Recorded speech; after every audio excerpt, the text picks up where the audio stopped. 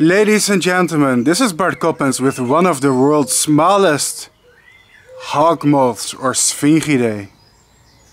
Yes, that's right, this is a hawkmoth and its wingspan is ridiculously tiny. Just take a look at that. Let me tell you more about this cutie.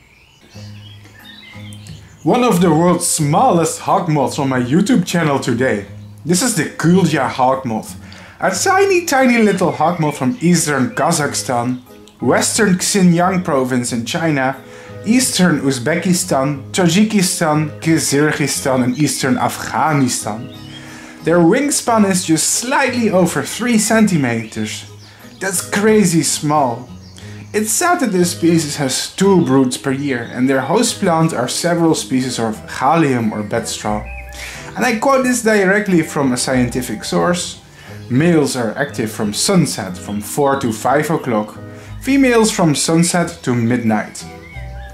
A species of shrubby, herb-rich mountain steppe as low as 400 meter altitude in the Altai mountains and up to 1250 meter in Uzbekistan. Interesting is to note that this species has just 4 instars. I guess they are so small they don't need to shed their skins 5 times.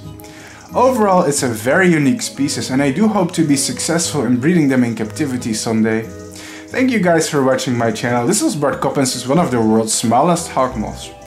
Interestingly, there are other species in this genus, some of them are even slightly smaller, such as Sphingonaepiopsis gorgonialis. Bye bye!